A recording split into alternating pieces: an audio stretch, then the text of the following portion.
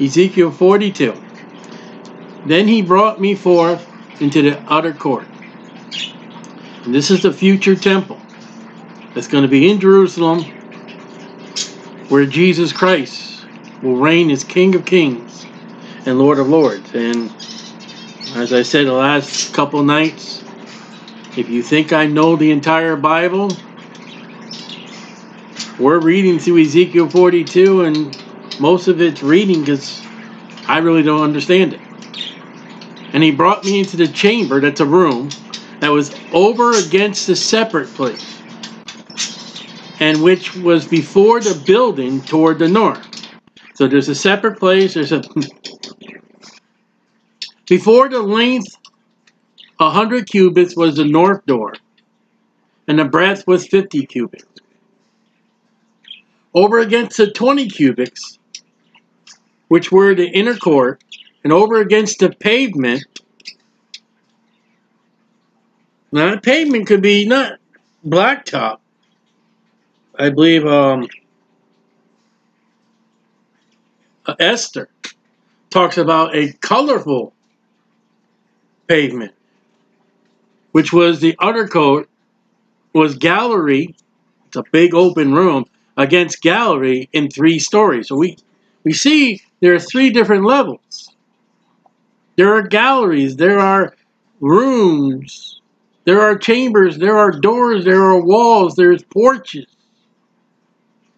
There's a etching of a wallpaper type of palm trees and cherubims.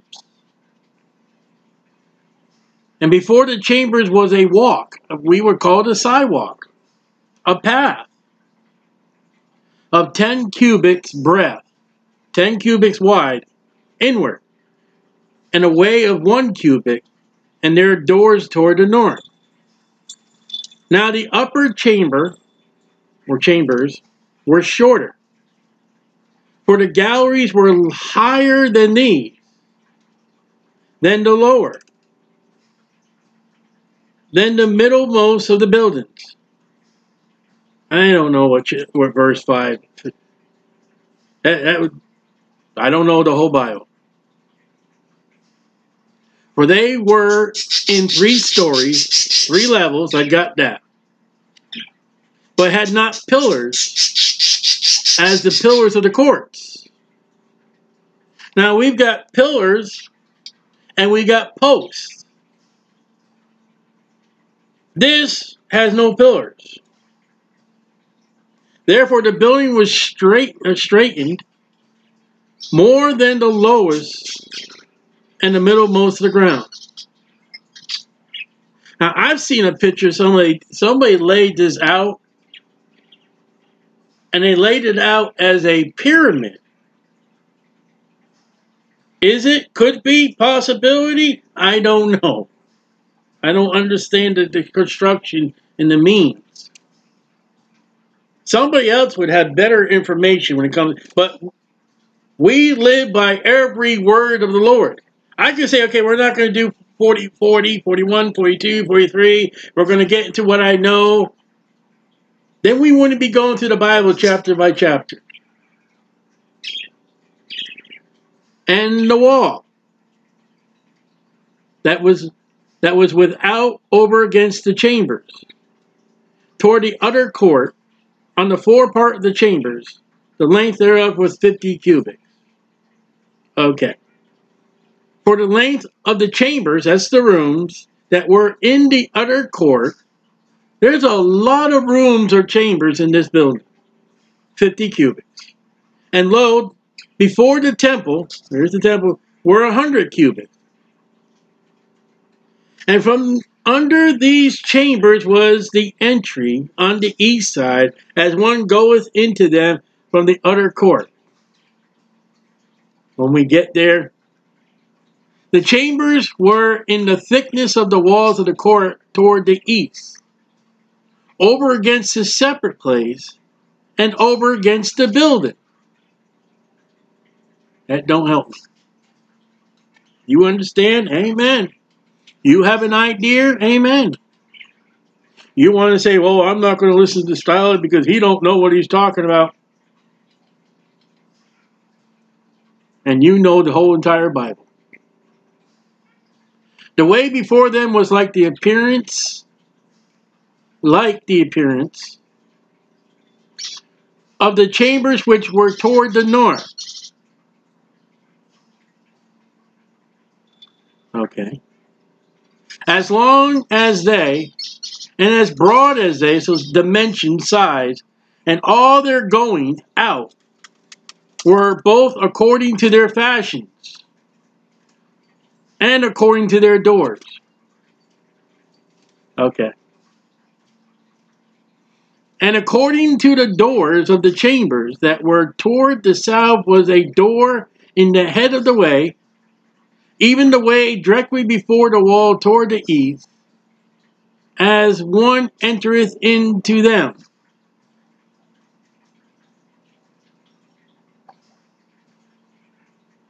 You're listening to this on audio, not video. I'm shaking my head.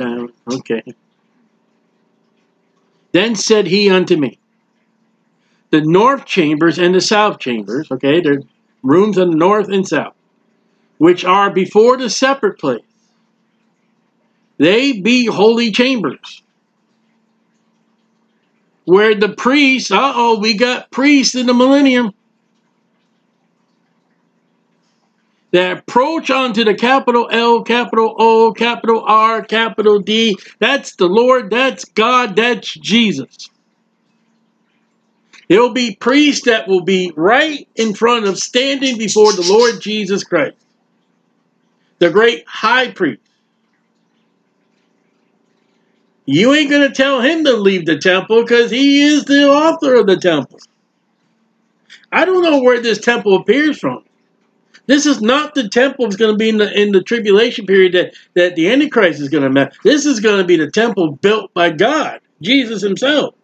The man that said, let there be light. Boom. All right, now let there be a sun and moon and stars. Boom. Let there be oak and apple and peach trees, not from seeds, but they will contain seeds to grow more trees. Boom. Let there be lions and tigers and bears and scorpions and snakes and don't know why he made the fly. I don't know why. She follows cats and dogs and donkeys. Boom. There they were. God said, and this is not in order.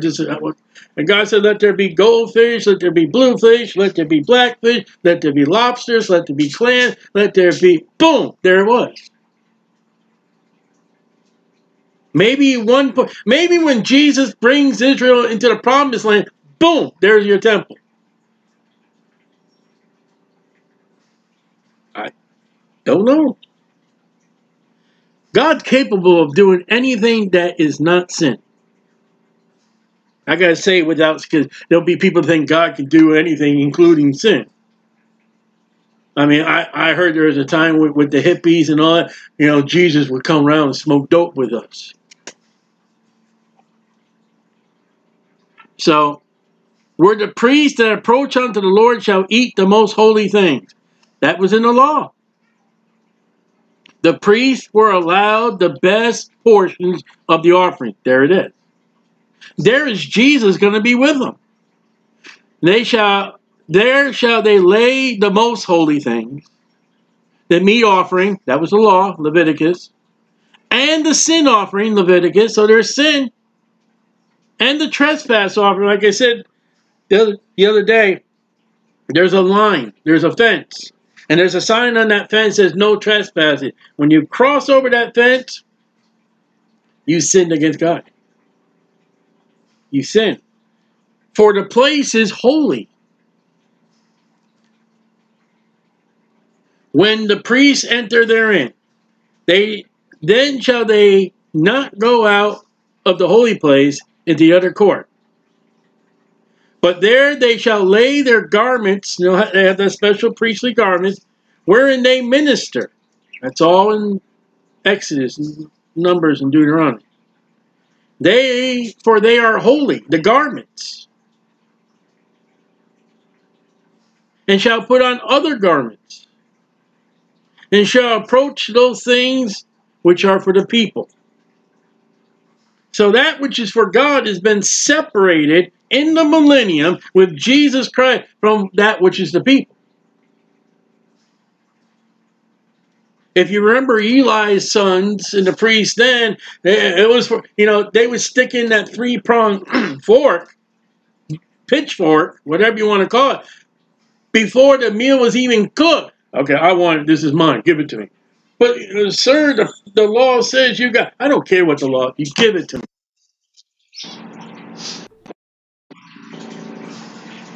So everything's done right. There's a separation, even though the world says, you don't separate. You separate the good from the bad. You separate the holy from the unholy. Jesus did that when he came. All those against Israel, bye-bye, go into the lake of fire. All those that helped Israel, come on into the millennium. And there's a division in the millennium. You are the Christians of the church, the bride of Jesus. You are the Jews, you are the bride, and you are the choice of God the Father. You are the nations. You are here because of what you did for Israel. The church is there for what they did for Jesus. I don't know if all the Christians are going to be in the millennium. I don't know what happens to those that don't get the inheritance and don't get rewards. Maybe they get a timeout for 1,000,000 years. I don't know. Maybe they get put under the rulers that served the Lord, did right. Like I said, it'd be amazing if I get a city. I'd be happy with well done in one city. And the Lord says, okay, this is your city. And he puts every Christian that was in every church that I've been in, including the pastor, all right, they are under you because they wouldn't listen to you when you spoke right. Now, you sit them down, Styly, and you teach them again about Easter, and you teach them again about Christmas, and you again teach what the Bible said, because they couldn't get it straight.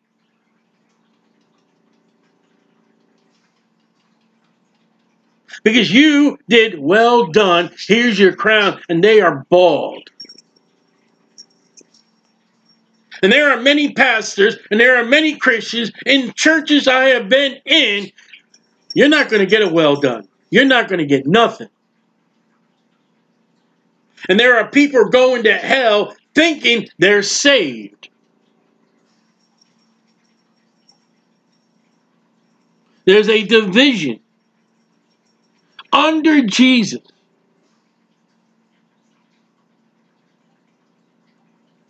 You know, it's amazing. Find me a Pharisee or a Sadducee that Jesus healed.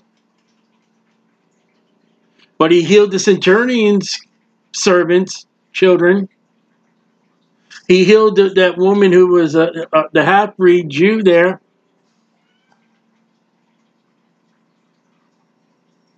He healed the man in the cursed city of Jericho that was blind. There's a division. Jesus, of the trial and all to his death, he speaks to his mother, he speaks to John, he speaks to the daughters of Israel, he speaks to this, but he did not speak to Herod.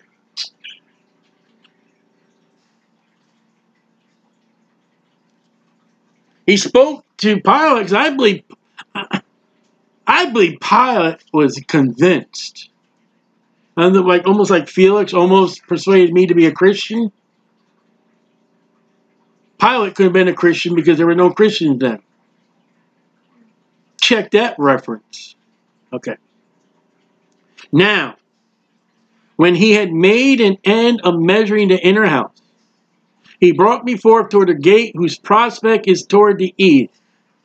I don't know. Looking to the east is on the east side. I don't know. And measure it round about. And he measured each side with a measuring reed. We call a ruler today, tape measure. 500 reeds with the measuring reed round about. He measured the north side, 500 reeds with the measuring reed round about. He measured the south side. Guess what? 500 reeds with a measuring reed. But that one doesn't say about. Roundabout. Roundabout verse 16, roundabout verse 17. On the south side, no roundabout. Why? I don't know. I'll point it out to you. Maybe the Lord will give you. And he turned about the west side and measured 500 reeds with the measuring reed. No roundabout. He measured it by the four sides. It had a wall roundabout. 500 reeds long. 500 broad. So it's 500 by 500. Now watch this. What a weird way to close this chapter. To make a separation between the sanctuary, and you thought that was your church. Do you see what happens when you call your church a sanctuary? You have made your church the temple. Some of them you say, the Baptist temple, blah, blah, blah, blah.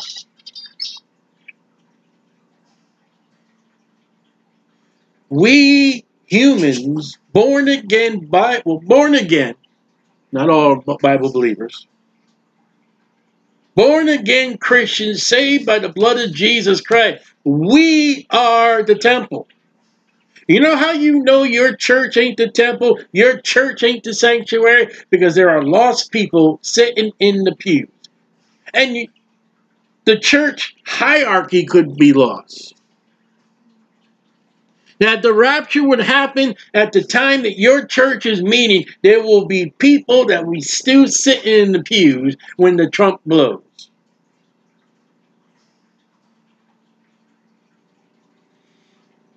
And the profane place. What on earth is that? There is a place for those who are set apart by God. And there is a place for the common person. In the temple. You know, in the temple of Jesus' time, there was a separate court for the women. There's always been in the temple a separate spot for the priest. You realize, I always forget his name, but John the Baptist's father, you realize he almost had a heart attack. He's in there, he's doing the incense, it's the time of prayer, and he turns around and bumps into Gabriel. Oh, what are you doing in here? Now, he didn't see the big wings. He would have known right away he's an angel. He didn't see the halo around it. I mean, you figure if Jesus and all them had halos, they would know who he was. The light bright man. Who art thou? Well, you see the little ring around my head? I thought that was a bagel.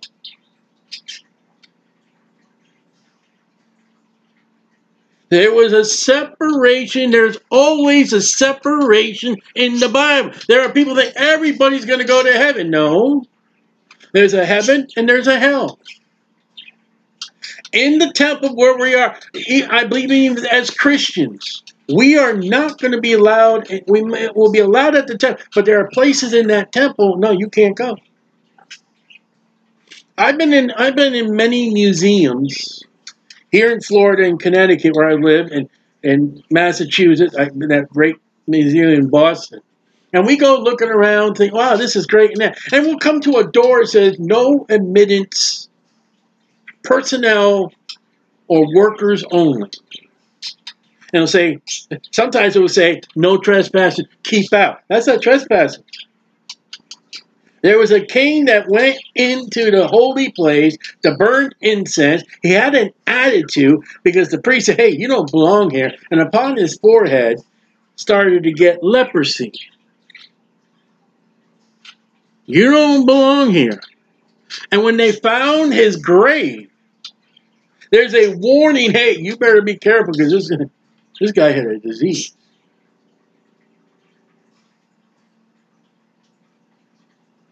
That temple is going to be a holy temple. And as some Baptist preachers that I have met and been under, don't you go in there.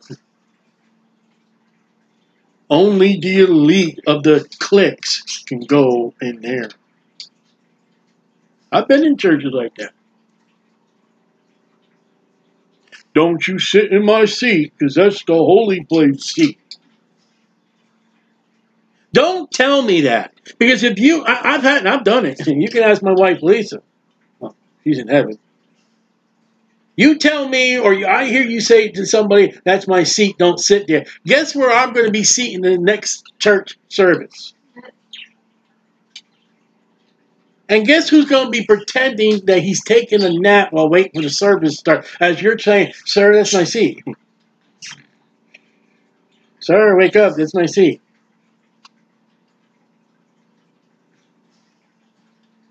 No, it's not. And then, as a kind of person, I will get up before the service starts. I will go pretend to use the bathroom. I'll come back and sit in my seat. I've done it before. Sometimes the things I put Lisa through, I'm telling you. But there is a division. There will be unclean people in the millennium. That's why you bring the sacrifice. That's why you bring the sin offering. That's why you bring the trespass offering. There will be places where the priests are allowed and you are not. And you're not going to do the 2022 worldly thing. Oh, everybody, prejudice, blah, blah, blah, blah. No, you ain't going to pull that in front of Jesus. All those who think like that are burning in hell.